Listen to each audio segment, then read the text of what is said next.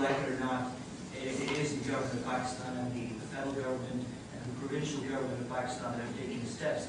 For example, I've been following, I do research, I'm a researcher basically, and I've followed what's been happening over the past 5 years. More importantly, the construction and the opening of several colleges and a network of schools in Balochistan, the induction of up to 5,000 Baloch youth into the Pakistan Army, the increase in the share of the Balochistan government's share in the natural resources of the federal government of Pakistan, which is a tremendous increase. And most importantly, we have a nationalist Baloch government right now in power in Quetta. People who were marginalized, who were accused really of working against the state, were included in the political process and allowed to form a government. And they're now in power in Quetta. Dr. Abdul Malik Baloch is a well-known Baloch nationalist who's now part of the government. Mangel is part of the political processes of the Balochistan Assembly.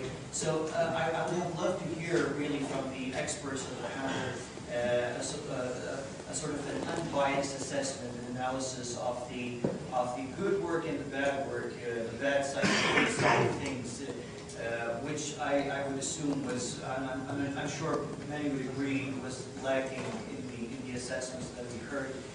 It was mostly focused on the bad side and left out the positive. So just these couple of observations. One very last quick point is that I think nowhere a discussion on Balochistan would be complete without discussing the regional dynamics of the issue. Balochistan has been part and parcel of the Cold War starting in the 1960s. It was used by various players, in addition, of course, to Pakistan, which many of the panelists made a party. We've had the former Soviet Union, we've had India, we've had, of course, Iran.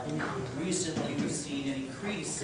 Recently we've seen an increase in the number of American politicians who've been talking about Balochistan. Started to add the United States to the list of countries that exploited this issue. So mainly Balochistan, a humanitarian issue, needs to be approached in do you have a question? Just a second, sir. Please, you asked a question. You need to listen to the answer. Just a second. No, you're not. Just a second. You're not supposed to come. You are asking. Please listen. Don't get into dialogue, please. Would you raise the issue The dialogue is bad. That's what you mean? Listen, are you representing Pakistan over here? I said Professor Sabi. Just a second. I need to answer your question. You are suggesting that you kidnap a woman, rape her, and because you send her breakfast in the morning, she should thank you. Shame on you, sir.